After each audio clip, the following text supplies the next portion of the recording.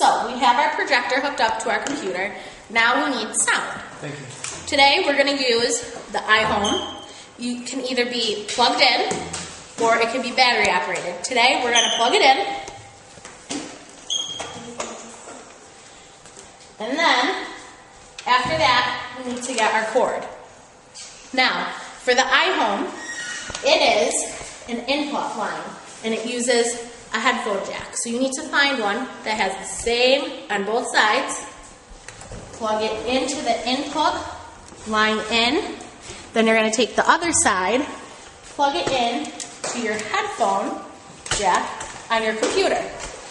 Now we should have sound.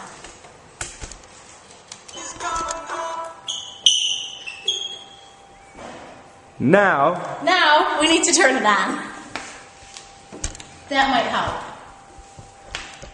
Let's try this again. We got sound!